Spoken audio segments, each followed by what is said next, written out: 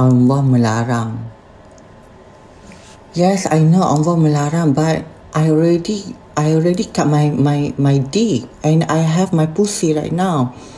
And if you want me to return back, it doesn't work because I have pussy. If you can return back, let's say like this. Maybe you can ask your wife, or maybe you ask your mom, make something like practice or review first. If your mom can have D, yeah, I will return back. I will do the surgery for to get a D. But it doesn't work. No, it cannot be happen. Okay.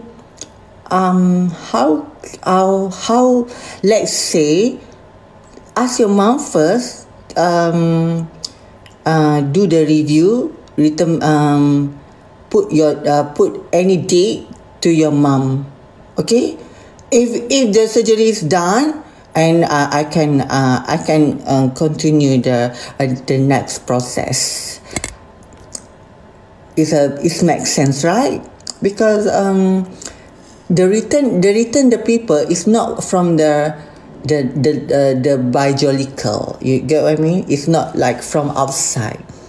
To return back is our as a human being. We need to know. We need to understand people. We need to respect people. Respect the opinion. Respect the religion. Respect everything. We need to be a human being.